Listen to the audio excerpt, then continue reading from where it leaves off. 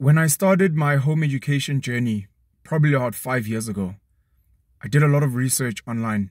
There are various methods of educating your children that a lot of people are not aware of. They've got their own names named after the people who were the ones that were popular for those various models and methods. In South Africa, we had CAPS. We used to have OBE. I'm not sure what we had before that. There's Cambridge from the UK. I'm not sure what the American one is called. There's a Christian model as well. And then there's various subjects, Singapore, Australia, etc. But then there's a whole lot of other models, letting your child lead the education. There's Montessori.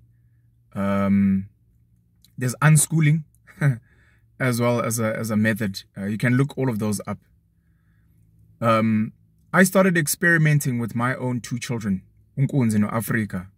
I'd send them to school for 3 days a week, and then for 2 days a week, as per agreement with their mother, I got to home educate them. We went to museums, we watched YouTube videos, I took them to the library, we had conversations, we traveled around Johannesburg and Gauteng, we went to visit various farms, I took them to visit various businesses, but it was all still very early. Trying to enlighten and open their minds and alternatively educate them. We went to visit other homeschooling parents as well. And you find that parents do things in so many different ways. One of them being to just copy what school has and then do that at home, so that your child is getting the best education with you as the parent, especially if you are an intelligent parent. I think a lot of parents, because they are not very intelligent, it makes sense for them to outsource that function to qualified teachers. But if you feel you're very intelligent, you're better than teachers, you have a critical thinking mind, and you have the time, and the resources to educate your children yourself, then you do that. In that process of meeting these parents and doing the research, I realized that it goes deeper. There's the Pestalozzi Trust in South Africa, which I think mostly has a lot of white members. And it's been argued that a lot of the members, they are white racists. And they created this trust to protect parents that home educate their children. Because apparently after 1994, when the ANC took over the South African government, a lot of these white parents were very uncomfortable with their children being in class with black kids. And they wanted to home educate, and it wasn't really that much allowed and mainstream at that time, and they wanted protection. So the Pestalozzi Trust is a legal group that protects parents who homeschool. It's been open now to more than just white parents. I've been invited, I've seen the forms, I've had the conversations via some of the Facebook groups. They claim they're open and they're thoughtful, but I had a lot of DMs because I'm quite vocal on all platforms. I had a few DMs from white parents saying, look, I used to be part of the Pestalozzi Trust and I'm uncomfortable with some of their thoughts and their views, and they're quite polarizing and very conservative themselves. That's their own politics. But the whole thing was, government doesn't want us to raise our children the way we want. And government shouldn't have a say in how we want to raise our children.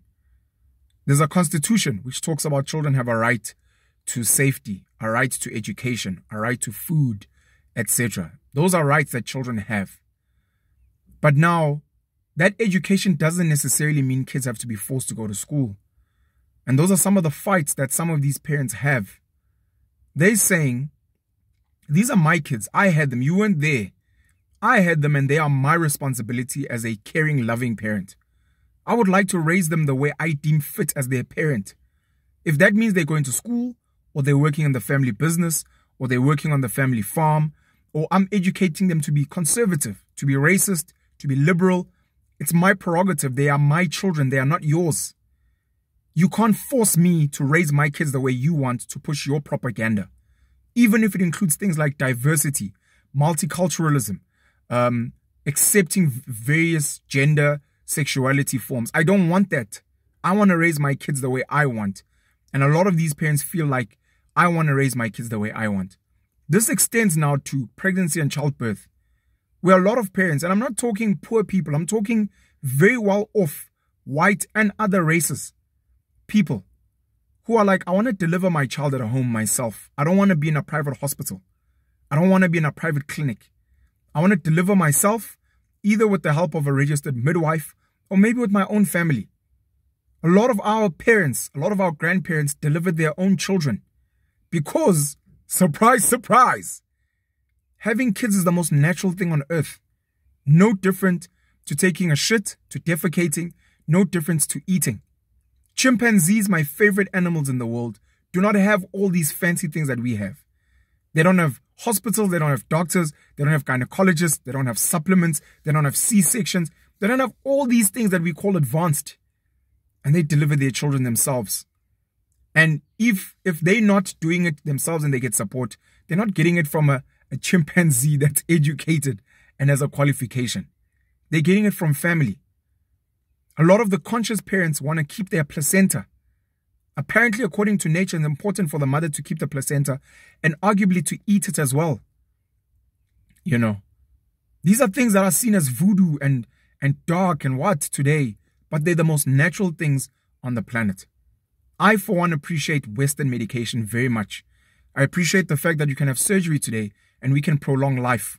You can get your leg amputated if you have gangrene so that it doesn't spread to your body and kill you. You can take medication, you can remove parts, you can add donated organs. That's the beauty of advanced medication.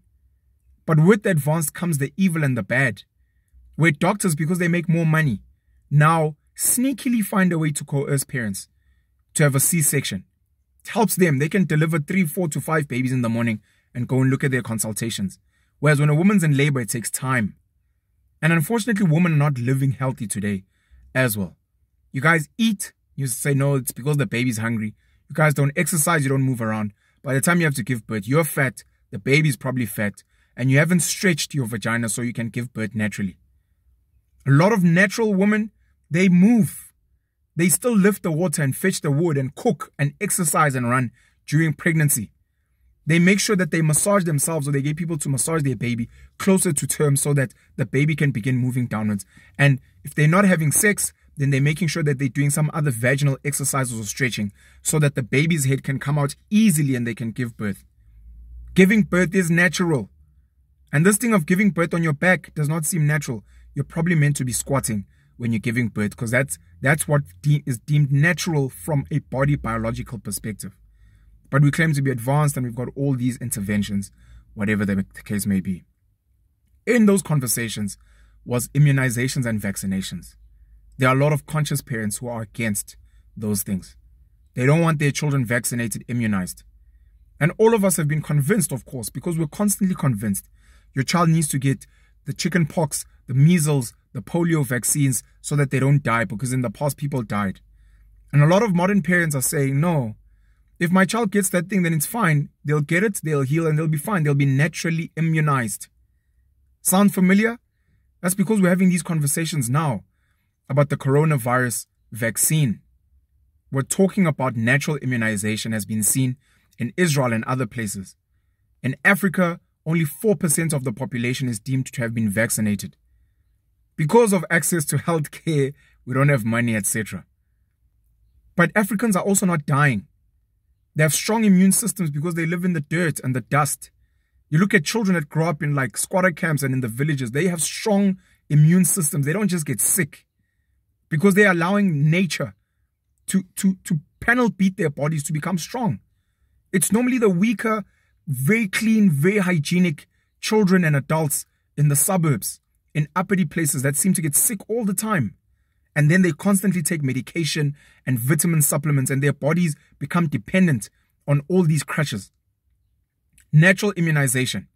Number 2, we're now being told that children between 12 and 17 can go get the vaccine without telling their parents.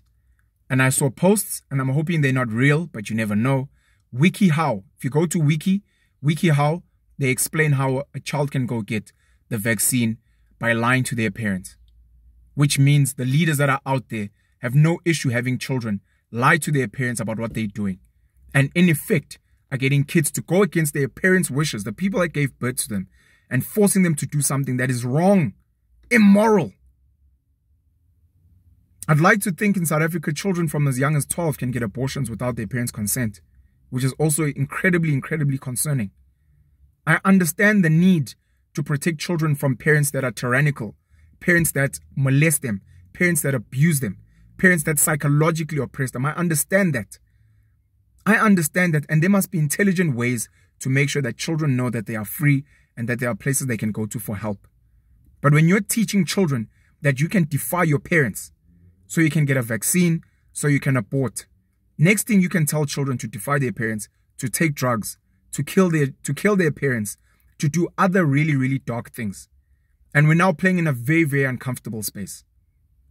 June 1976, black youth in South Africa marched against the government because they didn't want to be forced to study Afrikaans.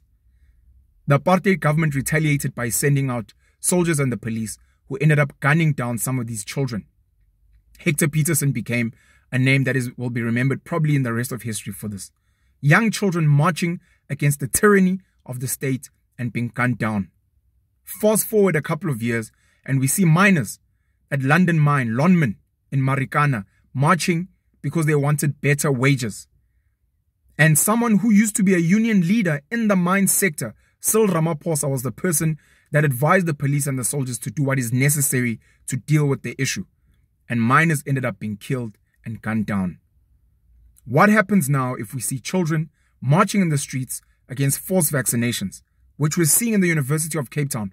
They're about to sign in that no one can come to the university unless they have taken a vaccine or if they're willing to test every single week at their own cost, which is unrealistic.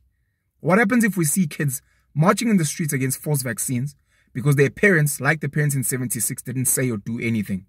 And then we see the same president who was involved in the gunning down of miners, sending the police and the cops who have killed people during the lockdown in South Africa. There have people that have been killed by the police and by the soldiers. And we see that same president sending out soldiers and police, and next thing kids get gunned down because they don't want to be forced to vaccinate. And then the parents will wake up and say, no, this is wrong. And we will see the struggle, like the struggle against apartheid, reinventing itself. At some point, people have to wake up. At some point, you need to try and reclaim your brain back. You have to protect your children. You have to protect your family. You have to get armed. The state can be tyrannical. We've seen it. We know about dictators. We have a president today that does not take questions during the most sensitive time in probably world history. He will not take questions around the coronavirus. He will not take questions around the looting that happened in KZN and other places. He will not take questions about how he's running the country. And he has a history, along with the ANC, with Life's Demand, with Marikana, and other atrocities where South Africans have died, have been killed, have found themselves in very dire situations because of bad, weak leadership. I think it's time we have very, very difficult conversations about what are we doing to protect ourselves against bad leaders, whether it's locally or internationally. What are our rights around protecting our children from the state and from other people who are forcing our kids to do things that are against our family wishes and morals and religious beliefs and cultural beliefs? And how do we protect ourselves physically through weapons and other means? It's the time to rise for everyone, parents, teachers, students, just normal citizens. Otherwise, it will be too late, and next thing we'll find ourselves under apartheid or some other oppressive regime again. Penuel the Black Pen, let's wake up. Cheers.